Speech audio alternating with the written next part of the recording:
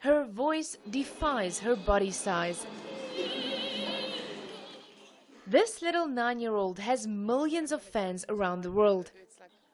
But Amira Willighagen's biggest fan has to be her grandmother Elsa, who's been living in a Potchefstroom retirement village for nearly 3 years.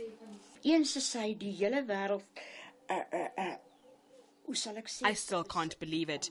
She's already the world's property.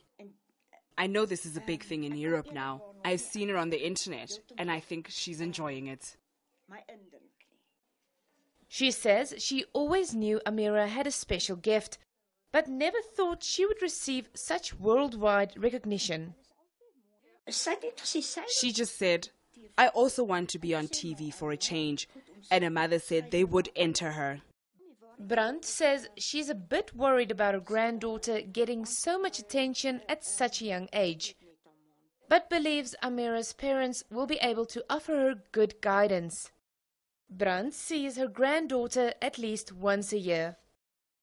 Grandma Elsa is very chuffed that she is lucky enough to own a CD of Amira, who recorded a few songs for her at home as a Christmas gift last year.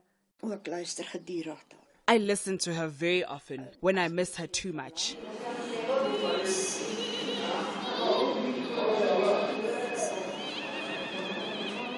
And all Brand wishes she could do is give Amira a proper grandma hug in the midst of the media frenzy. Mia Slabbert, Potchefstroom. News that moves. ENCA.com.